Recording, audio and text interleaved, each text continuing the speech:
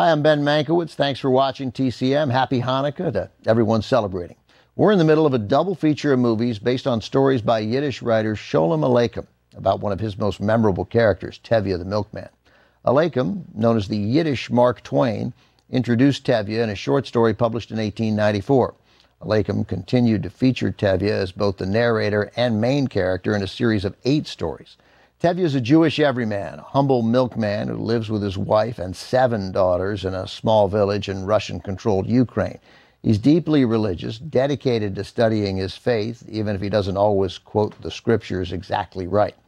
He's also worn down, often complaining, kvetching about his lot in life, which usually involves tension between his own ancient traditions and a world around him that's modernizing too rapidly.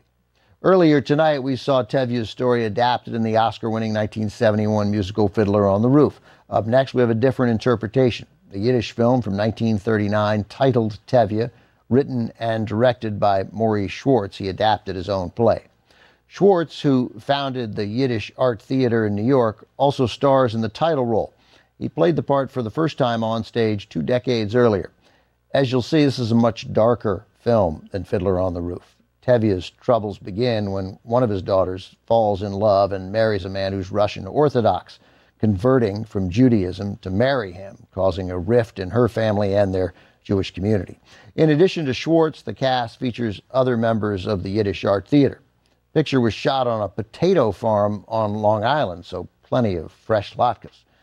Interiors were filmed in the Bronx at Biograph Studios. Here's the film from 1939, Tevya.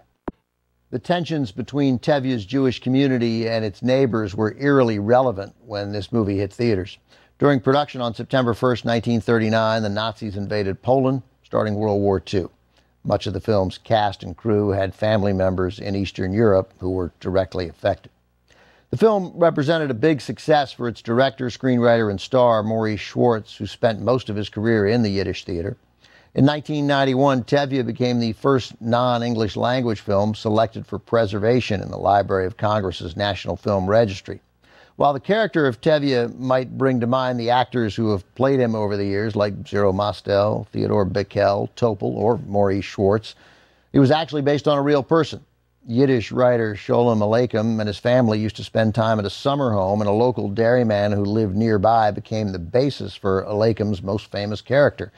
As Tevya's stories became popular, so did this man, much to his annoyance, until he realized that being known as the inspiration for Tevya wasn't so bad for the dairy trade.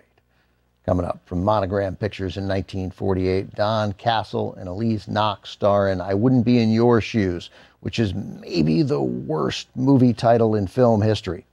And since we're speaking of being the worst in film history, Eddie Muller will be here to introduce it on Noir Alley. Next on TCM. Next on TCM, I Wouldn't Be in Your Shoes. Then Chimes at Midnight. And later, Star of Midnight. TCM shines bright tonight.